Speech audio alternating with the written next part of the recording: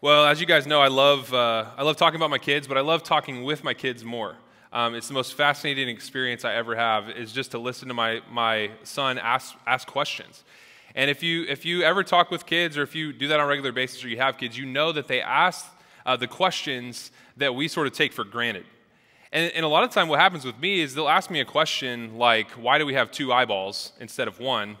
And that's something I don't think about on a regular basis, but when they ask me, I think immediately, oh, that's easy, and then I start to try to explain it to a 4-year-old, and it becomes very hard to explain, why do we have two eyeballs instead of one eyeball? And it just becomes this great question. They ask questions like, why does the oven beep? Why do we put cheese on our bagels, or cream cheese on our bagels? Why do dogs wag their tails? Why do babies come from their mommy's belly? Why are there mommies and daddies? Why do fish live underwater? Why is there a speed limit? These are all the kinds of questions that I get on a regular basis. And these are things that we don't really think to ask, but they do. I saw a question a kid asked one time. He asked, why are there little gaps in between the comb, on the comb, in between the little sharp parts? It's like, how do you answer that question? I have no idea. But when it comes to Christmas, and when it comes to Jesus, and when it comes to theology, I really do think there is a question we're going to cover today that we sort of take for granted, but if you really start to think through it, it's hard to answer. It's really hard to answer this particular question, and we think we know the answer, but then we get into it. And I thought about this question, and I thought, have I ever heard a sermon about this? Have I ever heard a message on YouTube about this? And I really don't think I have. I've heard people talk about related items and related topics, but I don't think I've ever heard anybody preach about this particular question. And so as I thought through Scripture, and I thought through who Jesus is, and I thought through why he came at Christmas, and why it was that Jesus came, this is the question that I want to cover this morning.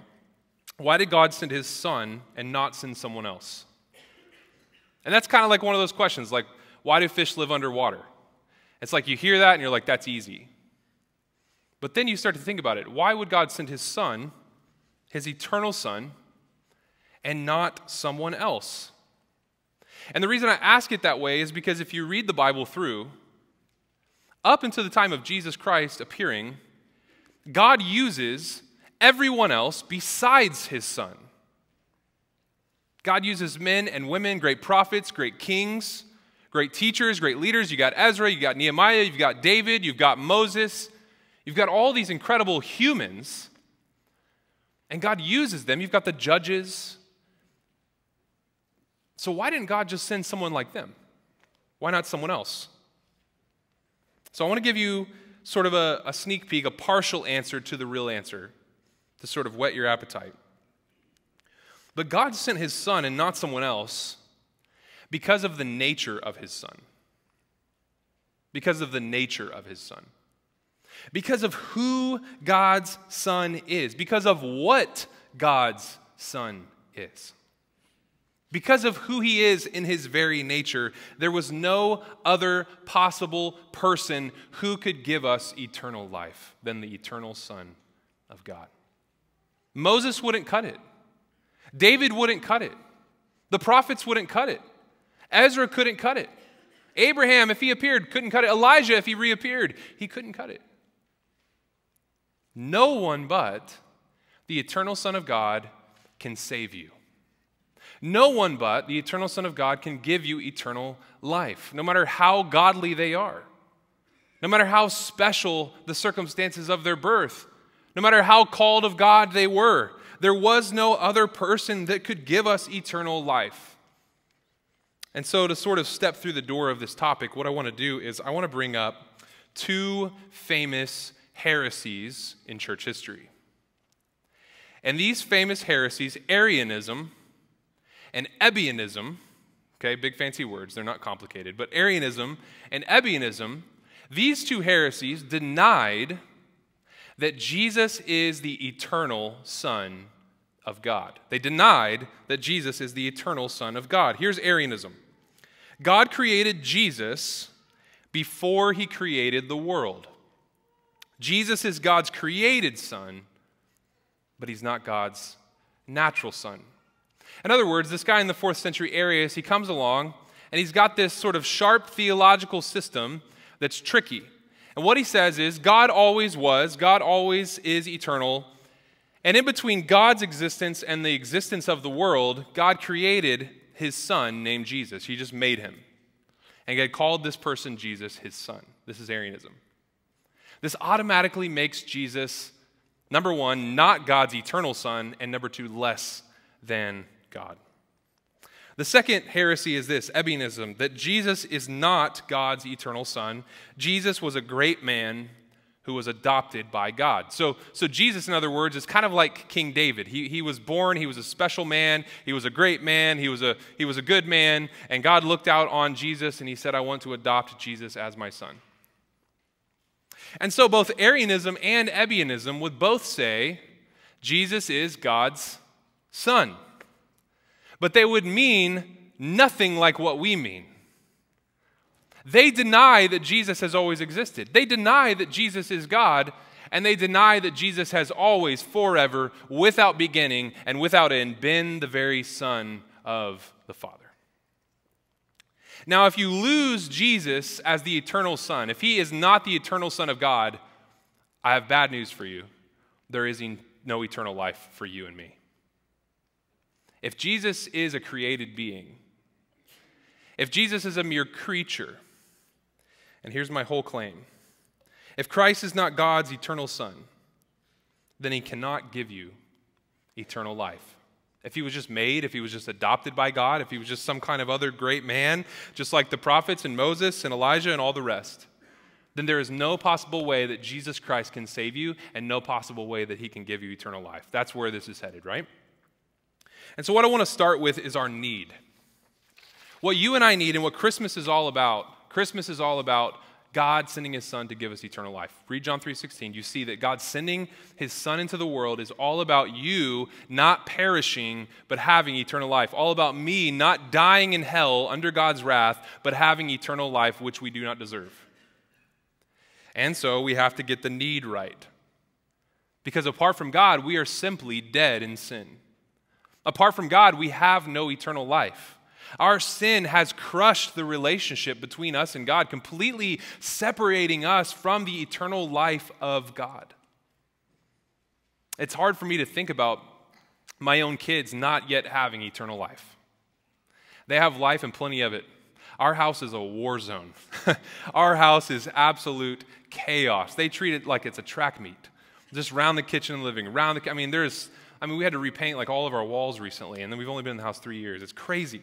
They're throwing footballs off the wall. They have plenty of life. They have plenty of physical energy. But my kids, and just like when we were born, we are dead in sin, separated from God, lacking eternal life. Ephesians 2 tells us this. You were dead in the trespasses and sins in which you once walked. You were dead in your sins, lifeless, completely separate from God. Romans 6:23, we love to memorize this one with our kids. The wages of sin is death, but the free gift of God is eternal life in Christ Jesus our Lord. I think that sometimes we hear this and we think that death is only referring to physical death. But it's not, because eternal life is the opposite of death in this verse. This is talking about eternal spiritual death, separation from God, alienation from the very being and life and fellowship of our Creator. The wages of sin is death. The free gift of God is eternal life in Christ. Romans 7 goes on and says, what then shall we say? That the law is sin? By no means. Yet if it had not been for the law, I would not have known sin. For I would not have known what it is to covet if the law had not said, you shall not covet. But sin, seizing an opportunity through the commandment, produced in me all kinds of covetousness. For apart from the law, sin lies dead. I was once alive apart from the law. I was alive. But when the commandment came, sin came alive, and I died. The very commandment that promised life proved to be death to me. For sin, seizing an opportunity through the commandment, deceived me, and through it, killed me. Sin kills us. And when I say sin kills us, sin completely cuts us off from the Trinity. Sin completely cuts us off from the one who can give eternal life and from the one who is eternal life. One more. Ephesians 4:17. Now this I say and testify in the Lord that you must no longer walk as the Gentiles do in the futility of their minds. They're darkened in their understanding. Watch this language. Alienated from the life of God because of the ignorance that's in them due to their hardness of heart. Sin is alienation from the life of God. It kills us, meaning we lack eternal life. This is what is most precious in life, eternal life. Eternal life is what you should give anything or do anything to find and get. Like Jesus' parables where he says, go and sell all you have and buy the field with the pearl in it. Just give it all away and find the field with the pearl. You need the pearl of great price. This is eternal life. Without it, death. Without it, wrath. Without it, the great day of God is a terrible day. But with it, it's the best of days. Jesus Christ is coming back. As we go shopping at Walmart and we go on Amazon and we take life, frivolously and lightly and we drink hot chocolate, these are all fine things. But it's so easy for our minds to get so distracted from the weighty realities of God and His Son, Jesus Christ. To get so fixated on this earth, to get so fixated on our wish list, to get so fixated on our jobs and our spouses and even our kids and what house we own and what car we drive and what we're doing for the holidays and where we want to build a cabin. It's so easy for us to just fixate on these things that we can see, but there is a great day of God coming. Jesus Christ will split the clouds open and He will descend. And what you need before that day is to meet Him. You need eternal life before that day. There's nothing more valuable than eternal life through Jesus Christ. Because we do not come into this world with eternal life. We come into this world completely separate from God. And we need to be reconciled to our Maker. Second point, as God's eternal Son, Jesus has life in Himself. Okay, so earlier I said, what did I say? I said that if Jesus is not God's eternal Son, He can't give you eternal life. So us having eternal life completely rests on Jesus being God's eternal Son. As God's eternal Son, Jesus Himself has life in Himself. This speaks of Jesus right here, John 1. In the beginning was the Word. This is Jesus. And the Word was with God. He's somehow distinct from God the Father. And the Word was God. In other words, Jesus, who is the Word, the Son of God, He is also God. He is God in all of His being, in all of His essence, and all of His nature. He was in the beginning with God. All things were made through Him, through the Word, and without Him was not anything made that was made. Now here is what I want you to see. Now, I've never thought so clearly than this week about this verse. We usually skip over verse 4. We like verses 1 through 3. We skip right over verse 4. In Him was life. In Jesus, in the Word of God, before the beginning, before the world was made, in Him, with the Father, was life. In Him is life. This is not talking about Jesus getting life by coming into the world. This is talking about Jesus having life in Himself before the world was. Jesus is God. And Jesus has life in Himself. In the beginning with God, He had life, and the life was the light of men. Same gospel, John chapter 5, verse 21. For as the Father raises the dead and gives them life, so also the Son gives life to whom He will. Whatever the Father can do, the Son can do. If the Father can give life to people, then the Son can give life to people, because in Jesus is life. I'm going to just read a few scriptures that show you that in Jesus is life eternal, that He is the God of life. John 5:25, truly, truly, I say to you, an hour is coming and is now here, when the dead will hear the voice of the Son of God, and those who hear will live. Now this is so key, for as the Father has life in Himself, so He has granted the Son also to have life in Himself. Again, this is not talking about the incarnation. This is talking about eternity.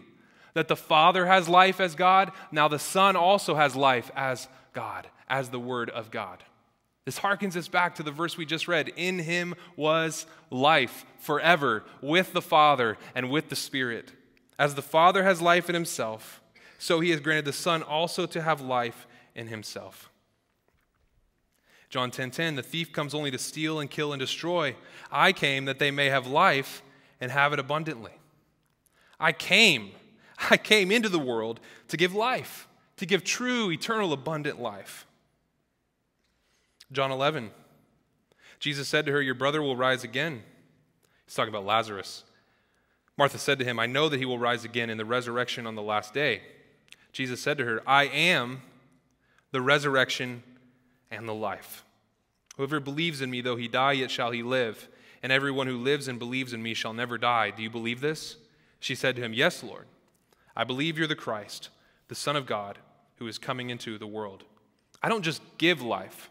I am the life, Jesus says. In me is life. The Father has life.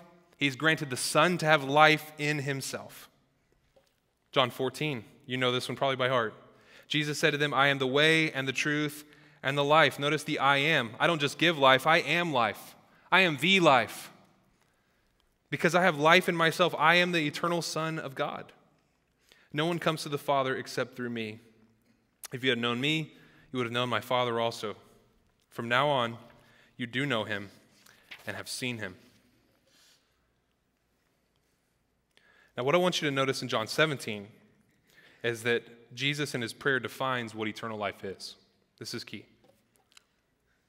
When Jesus had spoken these words, he lifted up his eyes to heaven and said, Father, the hour has come. Glorify your Son, that the Son may glorify you, since you've given him authority over all flesh to give eternal life to all whom you've given him. Now watch this definition of eternal life. And this is eternal life, that they know you, the only true God, and Jesus Christ, whom you've sent. This is the definition Jesus gives of what eternal life is. Now let's just pause and think about this. I want to ask a question that I didn't plan to ask you. If I had asked you what eternal life is before this message, what do you think you would have said? How would you define it? If I was like, hey, Susie, Johnny, whatever your name is, what is eternal life? Define that for me. What is eternal life? What would you have said? And I think a lot of people think about eternal life not so much as a relationship with God and fellowship with God and the experience of communion with God. I think most of us think about eternal life as transactional. Eternal life is simply forgiveness of my sin. Or eternal life is simply God calling me righteous. Or eternal life is something that's simply in the future when Jesus comes. Or eternal life is simply the resurrection of our bodies on the last day, or something to this effect. I think that most people in our world, if you just ask them, what is eternal life? I think a communion and fellowship with the living God would not be their primary answer. I think it would be more about a transaction. More about how I can sort of get right with God, get what I really need, and then sort of move on and maybe touch and go with God. Maybe talk to God, maybe have fellowship with God. Maybe God's a little bit part of my life. But eternal life is more of just, I'm getting what I need to get out of hell.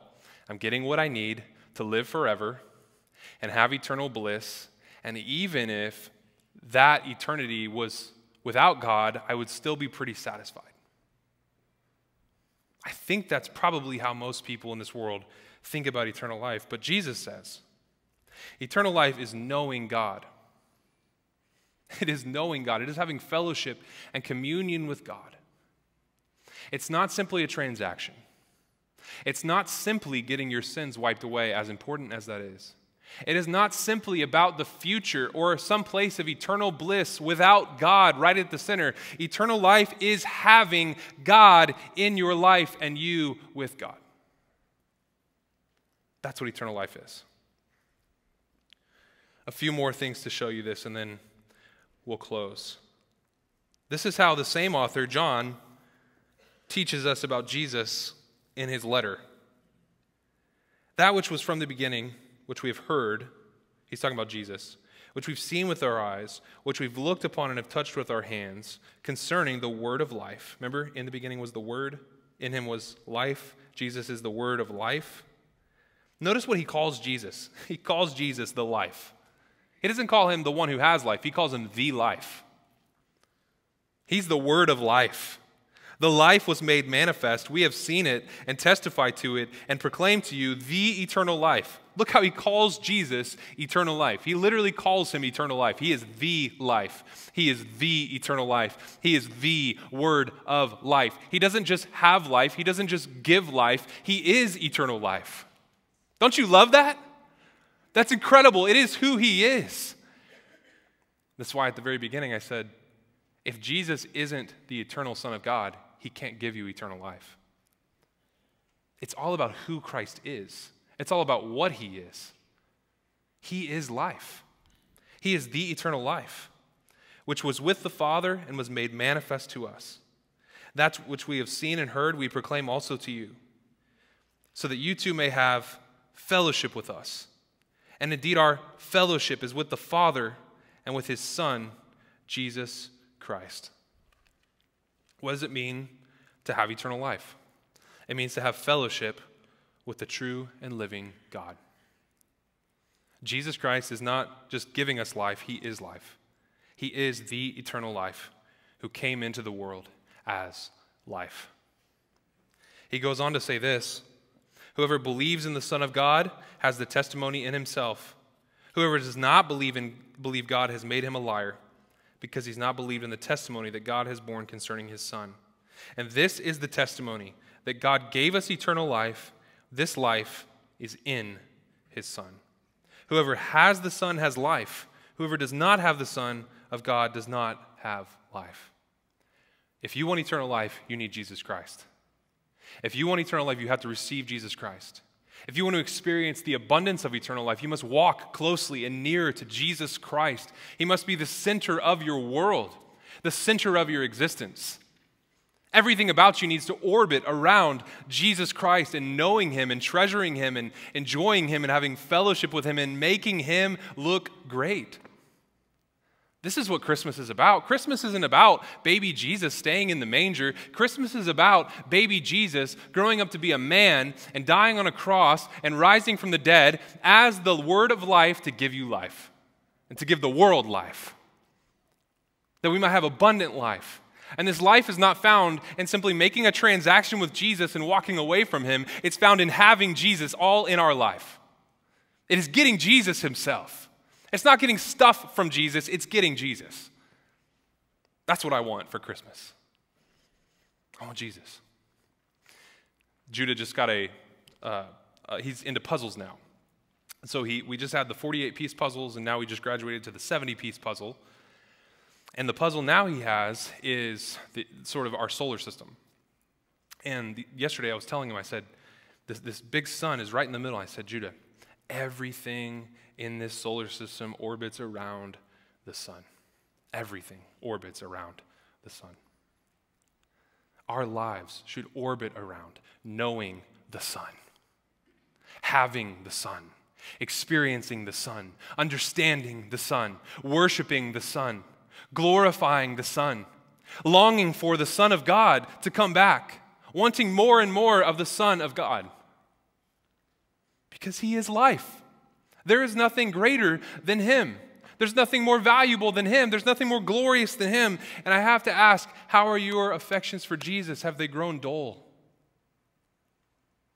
Because I'm back there singing songs with tears in my eyes because I want nothing more than Jesus. I want him to be glorified.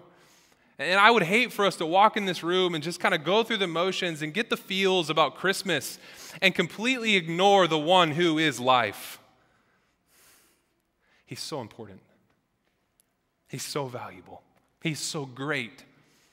If you've tasted and seen that he is good,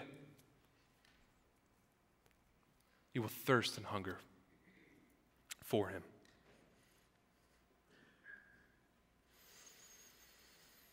Jesus can give you eternal life because he is. He is eternal life. Jesus gives you eternal life by giving you himself. Jesus loves you so much that not only would he die for you and rise for you, but flowing out of those saving actions, he would give himself to you. He's not one that just washes you clean of sin when you put your faith in him. He's one who washes you clean of sin so that you can have fellowship with him. Forgiveness opens the door to fellowship with Christ. Forgiveness is a pathway. It removes the barrier to having the living God living in you. And I know in many ways I'm preaching to the choir this morning. I'm preaching things that I've preached for 6 years. I know that some of you know this stuff, but do you live this stuff? Do you want this stuff? When people look at your life this Christmas and say, man, this person is brimming over with the glory of Jesus Christ, with love for Jesus Christ and knowing his love for them. Like what their life orbits around is the Son of God. I hope people would say that about you, that would be your passion.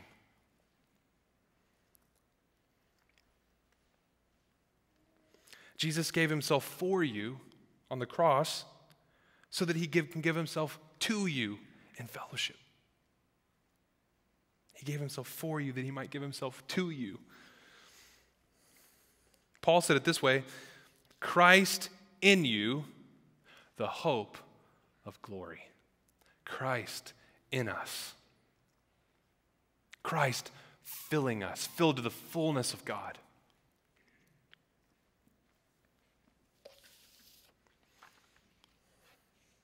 There was a wealthy man, and his son and him loved to collect rare works of art. They had everything in their collection, Picasso's, Raphael. They would sit together, admire these works of art. And when the Vietnam War broke out, the son went to war. He was extremely courageous, and he died in battle while rescuing another soldier. The father was notified and deeply grieved for his only son. About a month later, just before Christmas, there was a knock at his door, and a young man stood at the door with a large package in his hand, and he said, Sir, you don't know me, but I'm a soldier, one of the ones your son gave his life for. He saved many lives that day, and he was carrying me to safety when a bullet struck him in the heart, and he died instantly. He often talked about you, sir, and your love for art, and how you'd spend time together. The young man held out his package. I know this isn't much. I'm not a very great artist, but I think your son would have wanted you to have this. The father opened the package. It was a portrait of his son, painted by the young man. He stared in awe at the way the soldier had captured the personality of his son in the painting. The father hung the portrait over his mantle. Every time visitors came to his home, he took them to see the portrait of his son before he showed them any other works of art. The man died a few months later, and there was a great auction for his paintings. Many people gathered, many wealthy people excited to see the great paintings and have an opportunity to purchase some of them. On the platform sat right in the center the painting of the son. The auctioneer pounded his gavel. We'll start the bidding with this picture of the son. Who will bid for this picture? There was complete silence. Then a voice in the back of the room shouted, We want to see the famous paintings, not this one. But the auctioneer persisted. Will someone bid for this painting of the son? Who will start the bidding? $100, $200. Another voice piped up. We didn't come to see this painting. We came to see the Van Goghs and the Rembrandts. Get on with the real bids. But still the auctioneer insisted, the son. Who will take the son? Finally, a voice came from the very back of the room. It was the longtime gardener of the man and his son, a poor man. He said, I'll give $10 for the painting. It was all he could afford. The auctioneer said, we have $10. Who will bid? $20. $20. Anybody? And they all screamed back, give it to him for 10. Let's see the real paintings. The crowd was becoming anxious and angry. So the auctioneer pounded the gavel, saying, going once, going twice, sold for $10. A man sitting on the second row shouted, now let's get on with the real collection. But the auctioneer laid his gavel down. He said, I'm sorry. The auction is over. When I was called to conduct this auction, I was told of a secret stipulation in the will. I was not allowed to reveal it until this time. Only the painting of the son would be auctioned. Whoever bought the painting of the son would inherit everything, the estate and all of these great works of art. The man who took the son gets everything. Everything. And he reflects what 1 John says that we read. If you have the Son, you have life. You have everything. You get everything because he is everything. Is Jesus everything for you? I'm not up here to give you some cute little Christmas sermonettes. Is Jesus everything for you? So I'll close with a few questions. Do you want Jesus himself this Christmas, or do you just want his forgiveness? Do you want Jesus? He is life. How important is your relationship with Jesus today? How important is it? How important is it for you to be near to Jesus, to walk with the one who is life? On a scale from 1 to 10, how would you rate that? That passion, that desire, that thirst, that hunger? What needs to stop in your life or start in your life so that nearness to Jesus is your top priority? What needs to stop? What needs to start? What do you need to pray about? What do you need to confess and repent of? What sin patterns are weakening your relationship with Jesus Christ?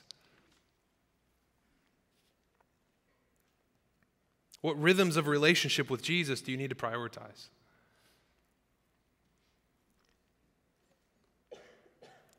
Do you have a relationship with Jesus at all?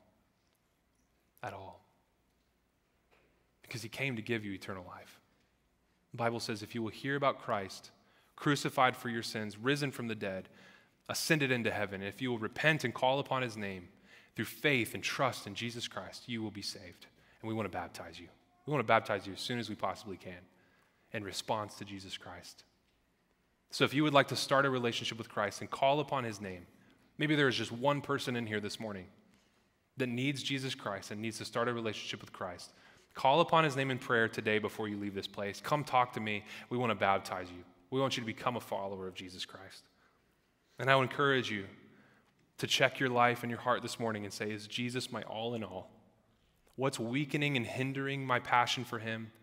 What rhythms of relationship with Jesus do I need to re-implement or strengthen or devote myself to so that I can have deep, intimate fellowship with him?